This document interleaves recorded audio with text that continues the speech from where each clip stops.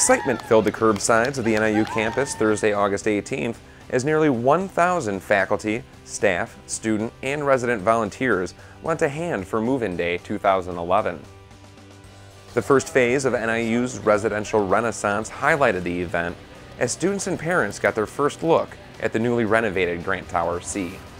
We have so many excited students and families that are coming back today, and we just try and give them the best move-in experience possible. We've got about 740 student volunteers making that happen, and we have heard the same comments from parents and from students that the rooms are spacious, they're beautiful, newly redone, and very well done. Everything's really nice. You know, I get a ton of space for my clothes. I was filling up my closet and literally had so much room left over, so that's always great.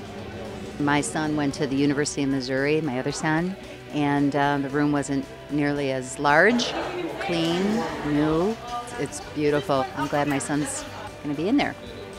It just looks so different and I love it. Like, I just cannot believe how remodeled it is now. It's like really upgraded. I like the way they move things around. It is really, really nice. It's really nice, brand new stuff, a lot of space coming in.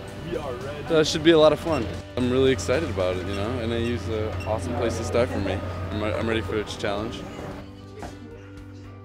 The idea is to continue the renovations, continue to make housing the best place to be on campus, and to have all of our incoming students and students across the state excited about coming here, and especially staying in our residence halls.